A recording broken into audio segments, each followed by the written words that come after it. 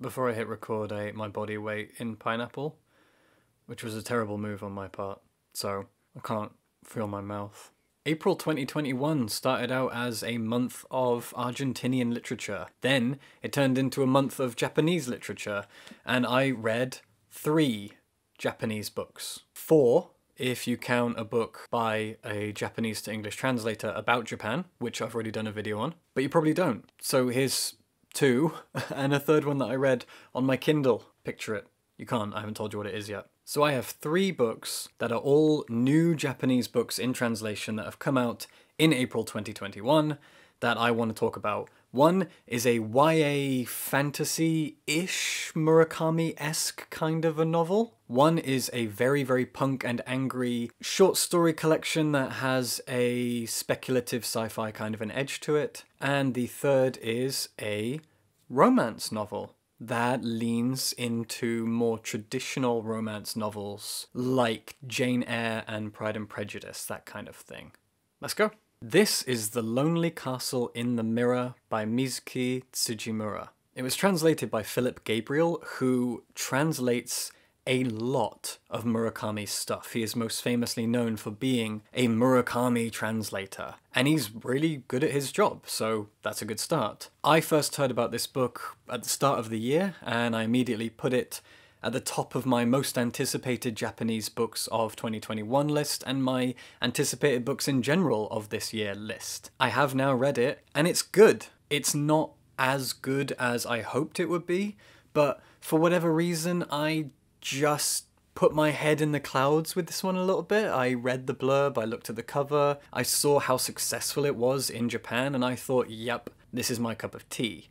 It's a fantasy-ish kind of a story, it's Murakami-esque, and I had really high hopes for it. It's kind of a YA urban fantasy-esque story about school, life, belonging, bullying, independence, trying to be yourself. It's a book that really speaks to a young Japanese audience, or a young audience in general. But what's it about?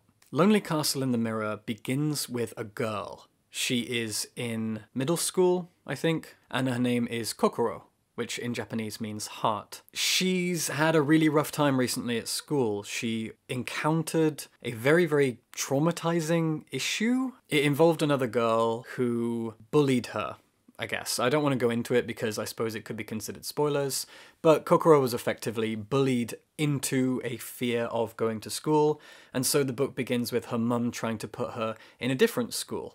But Kokoro keeps coming up with excuses, mostly having a stomachache. She doesn't want to go to school. And suddenly one day, early in the book, she is sucked into her bedroom mirror. It starts glowing, she passes through it, and she's in a very European fairy tale-esque castle, the Lonely Castle in the Mirror. There she meets 6 other kids roughly her age. They're all teenagers, and they are greeted by this girl on the cover. She's known as the Wolf Queen, and she is a young girl wearing a wolf mask. We do not see her face, and she's wearing this kind of pretty tea dress thing. And she tells them that they have until next March, I think the book begins in August, and they have until March, so about 6 months, to find a key that is somewhere in the castle. When they find the key, it will open a room, and the room will grant them a wish. Only one of them can have their wish granted, and if one of them opts to have their wish granted, they will all lose all of their memories of their time spent in the castle for the next 6 months. If no one gets their wish granted, the castle still shuts down, but they all get to remember their time in the castle. And if someone breaks a rule, there are certain rules about when the castle is open and closed. It's only really open from, I think it's 9 to 5. Then they get eaten. That's the threat. A wolf will literally come and eat them if they break certain rules about the castle. Then the book slows down. For most of the book, it is a story of these 7 kids spending their time in the castle. They figure out that something they all have in common is that none of them are currently at school. They are all skipping school. They all have their own unique reasons for not wanting to go to school, and so they're spending their time in the castle. They start playing video games together. The castle has no running water, but it does have electricity, and they start playing video games and leaving their consoles behind. And they use it as kind of like a tree house of sorts, where they all meet up and play video games and get to know each other. What's interesting about it is that they really fail to get to know each other despite spending more and more time together in the castle, because they keep finding out things about each other. This book is full of twists, and those twists never would have been twists if the kids had just communicated better. They're really bad at communicating with each other. That is part of the themes of the book, but it's also a little bit frustrating. It's a really chill book. It's not as fantastical as I thought it would be. I thought it was going to be really, really dark and twisted, and that it was going to feel like a race to the finish, them trying to get the key, get their wish. And actually, no, they just kind of hang out a lot of the time, while also going back home to the real world and facing their problems. Or not. It's a really sweet book. It's a lovely YA tale. It has very, very clear themes and morals, especially when you get to the end of the book. There is a massive twist moment at the very, very end that actually made me like the book even more. As the book went on, because it has a very slow, meandering pace, I was starting to lose interest a little bit, but the very last few pages actually reveal something that is so sweet and lovely and heartening that it changed my whole perspective on the book and made me appreciate it a lot more. Overall, it's a really lovely tale. It's well translated. The only issue I have with Philip Gabriel's translation is that there are a few moments where the translation is kind of awkward, where he encounters something that's difficult to translate from Japanese, and so he kind of translates it in a stumbly kind of way where he gives you the Japanese and then kind of explains why it's a pun or whatever. And this happens a lot with translation, and some translators handle it well and some don't. I don't think he handled it that well, and I thought it was a bit of a weird choice. Given how many of his translated works I have read, I know that he's better than this, but at the same time, he's really good at translating these characters and their dialogue. They're really fleshed out and brought to life, and their dialogue sets them apart as unique characters, and he instills into them a lot of unique voices. So yeah, well done him. I think it's a lovely YA story. It's about 300 pages, it's a good length, it's a very modern fairy tale in a lot of ways. It has very clear morals and themes, it has a few twists and turns, young protagonists, and a lot of themes and story beats that revolve around bullying and friendship. That's kind of what it's going for. And I think it makes for a really good YA story, or children's story, or story for adults who like fairy tales and children's tales and stuff. It's good. Get it? Next up is this. This is something very, very different and very, very exciting. This is a short story collection by Izumi Suzuki. It's the first thing that we've had from her in English, which makes it very, very exciting and also a little intimidating. Izumi Suzuki was an incredible person. She was born shortly after World War II. She lived until the 80s, and she had a really strange and fascinating career. She worked as a hostess, she worked as a nude model, and she worked as an actor. She worked in what they call the pink film industry, which is films that have sexual or naked elements to them. She only did that for a little while, and then eventually she was a writer. She wrote plays, novels, and short stories. And this is a collection of 7 of her stories, and every single one of them is fascinating. She was a very punk person, doing daring and strange things. And she had a child with a famous saxophonist who they divorced, and then he accidentally died shortly afterwards. And after she wrote the titular story of this collection, Terminal Boredom, she hanged herself at home. Her health was deteriorating, and I think she was struggling to raise her child by herself. I'm not sure on that bit. But yeah, she was 37 years old, and she committed suicide. And what we have now is this collection of speculative science fiction. That's what I'm going to call it. These stories are all translated by different translators. There are 7 stories and 6 translators. One of them is Polly Barton, whose book 50 Sounds came out recently, and I did a video on it. 2 of the other translators were Sam Bett and David Boyd, who worked together translating Mieko Kawakami's books, Breasts and Eggs and Heaven, which is coming out soon. I'll be doing a video on that as well. It's a really nice collection of translators. Every single one of them is as good as the other. This is a perfectly solidly translated collection of tales that does Suzuki justice. The stories themselves are all science fiction in a way. Not heavily science fiction, but speculative, political.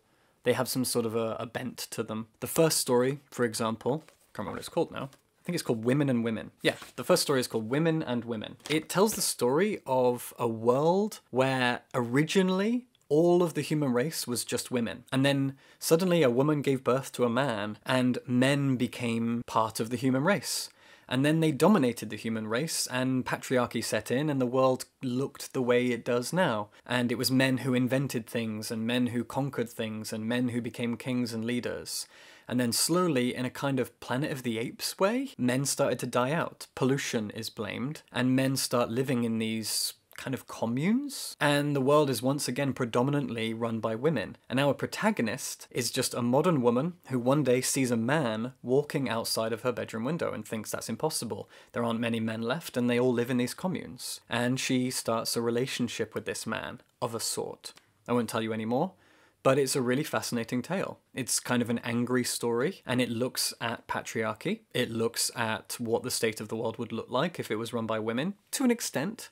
Or at least maybe her vision. I won't go through all of them, but the second story, You May Dream, is a particularly strange one. And it tells the story of the world is overpopulated. And so there's been this kind of government-led push to get people to cryogenically freeze themselves while things get fixed. So you get put in a cryogenic chamber and you'll get unfrozen when things are okay again. That's kind of the idea. But a lot of people assume that this is basically a death sentence. They freeze you and they probably won't unfreeze you, and maybe you won't even survive. It's not entirely clear, but there is cynicism surrounding it. Our protagonist has a friend who she doesn't really like. She gets annoyed by her, they don't really have anything in common, and somehow they've been friends for a long time. And the friend wants to get frozen.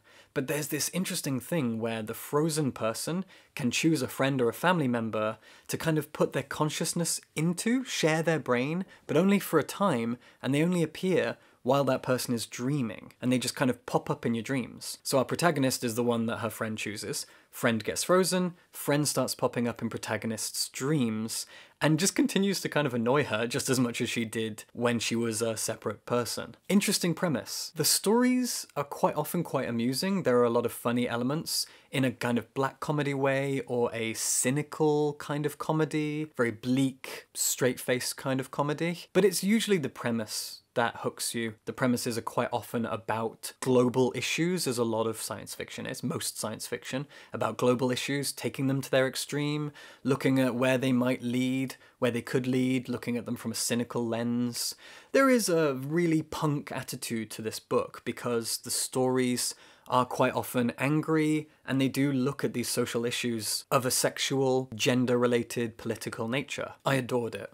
It was everything I thought and hoped it was going to be, and more, because I knew that these were kind of punk, angry, feminist to a degree stories, but I'd forgotten that they were also science fiction stories, and I love science fiction, so I was really, really hooked. These stories are fantastic. They're pretty varied, although the themes do dance around each other. You can kind of predict after a while. There's a lot of overpopulation in these tales. That's a recurring theme, and it's approached from different angles. I think 3 different stories deal with population growth in some way. But I loved it. I really did. And this is a very special book because, as I said, this is Izumi Suzuki's only collection of stories in English translation. This is what we have of her in the English world. And she was a truly special person, a special writer, an incredible visionary of the 20th century, Japanese avant-garde women's literature. So please pick this up. It's published by Verso Books, who do so much cool shit, so give it a read. The third and final thing that I read is on my Kindle, so I can't show you the cover, but here it is. Editing. It's a novel by Keiichiro Hirano, who wrote a book that came out in English translation last year called A Man. I didn't read that. This is At the End of the Matinee. The first thing that got me really excited about At the End of the Matinee is the fact that it's translated by Juliet Winters Carpenter, who has quickly become a favourite translator of mine. She translated Kobo Abe's Secret Rendezvous, which is my favourite Kobo Abe book. I wrote an article all about his books, the ones that I read recently. You can go read that, I'll link it below. And she also translated An I Novel by Matinee Mizumura, which I did a video on recently. That was one hell of a, well, I novel, a piece of autofiction that I really adored. You can go watch my video, I won't talk about it here, but Carpenter is an incredible translator. She does amazing things with her translation, and for her to translate At the End of the Matinee is really exciting. And it's a really lovely book. It's also lovely to see a romance novel written by a man. You don't see that a lot. And this is a romance novel that, as it went on, when I kind of got to the halfway point, I realized how Jane Austen / Jane Eyre it is. It's a very classical book. It's written in the modern day, but it had a very classical English romance kind of a bent to it. It tells the story of two people. One is a classical guitarist from Japan. The other is a half Japanese, half Croatian woman. The two of them are around the age of 40. He's 39 and keeps talking about how he's turning 40 soon, and she's already about 41. She's a journalist, and a pretty prolific one. She's based in Paris, and early on in the book, she has to go to Iraq, because this is set around 2005, 2006, during the Iraq War, and she's gone there to cover it for a Parisian newspaper. She speaks English, French, and Japanese. Her mother is from Nagasaki, and the two of them meet at the beginning of the book at one of his concerts. He's a really prolific classical guitarist with a bunch of albums out, and he's really beloved internationally. He's toured the whole world, awards, performances, blah blah blah. So the two of them are really successful, fascinating, interesting people, and they meet after one of his performances. And they're talking, and they get to know each other, and the sparks are flying. The two of them are so obsessed with each other. They are fascinated by the other. They admire each other for so many reasons. He finds out that her father is a famous Czech filmmaker, and one of his films inspired our guitarist protagonist to pick up the guitar when he was a child. Really, really detailed character backstories that we get, and they're always fascinating. These characters, their families, their backgrounds, their childhoods, they're really fleshed out, and we get a lot more detail about them as the book goes on, and they're constantly interesting. What makes the book so enticing all the way through is the fact that they have a very will they won't they kind of relationship. They travel the world, both of them. They have to travel for their jobs, and they're always kind of meeting and then swerving away from each other. She's engaged to this guy. I think he's American. Yeah, he's an American guy, and they live in Paris. They've known each other for years. She's engaged, but our guitarist kind of doesn't want to take no for an answer, and he just can't stop thinking about her and can't stop meeting her, and she is messing up his music. You know, he can't focus. It's that kind of troubled artist story. He can't eat or sleep without thinking about her. And she's feeling the same way, but obviously she's more torn because of her situation. And when she goes to Iraq, and again, this is really early in the book, I'm not spoiling anything. She goes to Iraq, she almost dies from a suicide bombing in a hotel that she narrowly escaped. And now she has, I don't think they call it PTSD, but she has trauma that she's trying to work through, and a kind of survivor's guilt. It's a really, really delightful book. It's been framed as an adult romance, but most romance is adult.